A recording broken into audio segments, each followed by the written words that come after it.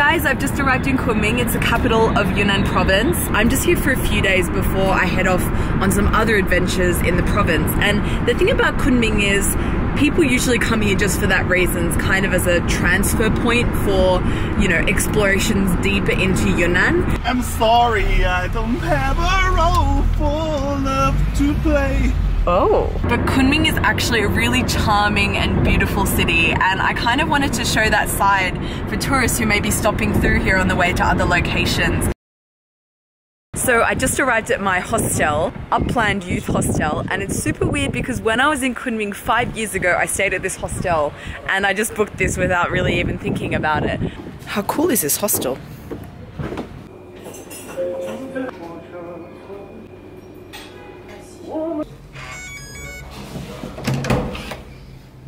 So this is my room. You know, it's small, cozy, just enough room for my backpack, but lovely view.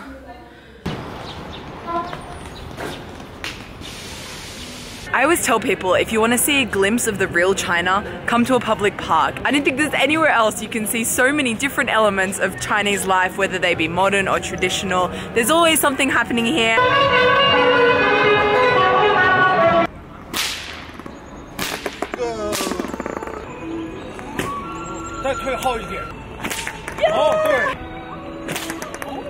I'm really in the middle of the action right now. Over here we have some dance performance. Over here we have some minority tribe performance. Over here there's an orchestra playing. And there's something else going on over here. Best place to be right now. 你好。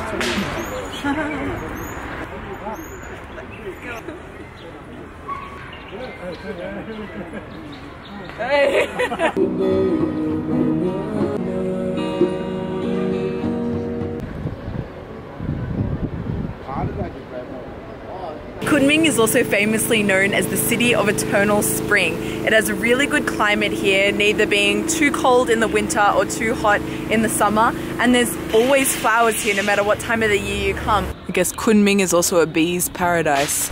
I happen to be here at a particularly good time. It's so great, all the streets are lined with these beautiful pink flowers. And the trees look so beautiful, it's almost like they're fake trees. Like, how is this real? Oh my goodness, I just realized this is all rosemary.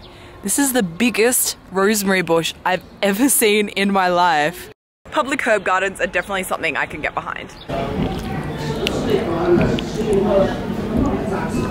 And of course, for my first meal in Kunming, I have to go find myself some guoqiao mixian, which are translated to crossing river bridge rice noodles, and they're super delicious. It's a Kunming and Yunnan specialty. This place had quite good reviews. Let's see.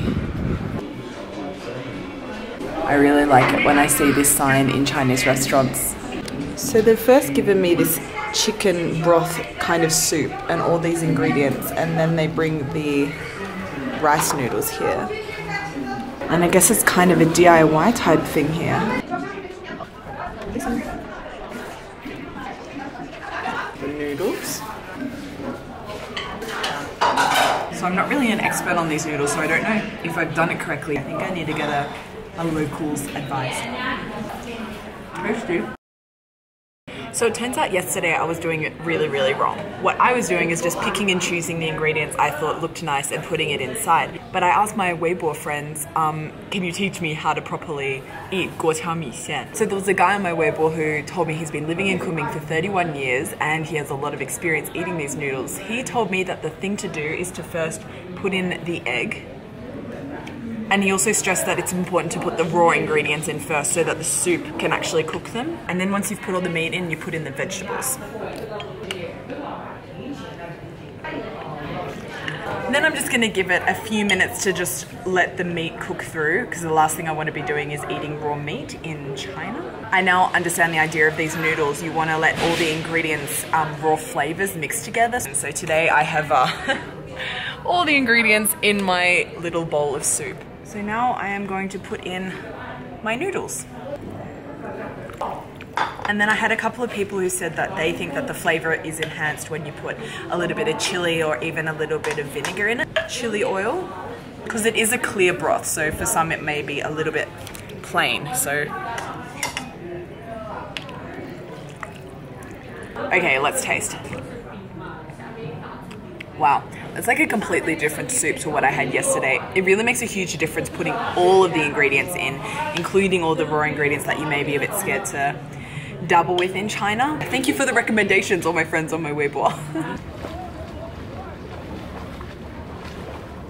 So today I really decided to get out, stretch my legs, and get even more in touch with nature than I have already in Kunming. And I'm here at Dianche Lake, which is one of the biggest freshwater lakes in China. And there's actually one side of it just here that I can't see the end of. So it's really, really big, and there's a lot of activities you can do around here. One of which is seeing and feeding the seagulls. And for me, as an Australian, I've seen enough seagulls in my life, so that is something that, you know, doesn't super attract me. This is just a shit on the head waiting to happen. But there's also a lot of hiking routes. You can see there's a beautiful mountain behind me. There's also something known as the Dragon Gate, which I've been told is a bit of a highlight. Something that's really striking to me is just how amazing the pollution is here. Like, the sky is so blue, and everyone in Kunming seems to be really, really proud of the fact that, you know, as a capital city of the province, it has such good air quality. It really is a great city in China to be out and about. Okay, I'm sorry, but what is this girl doing?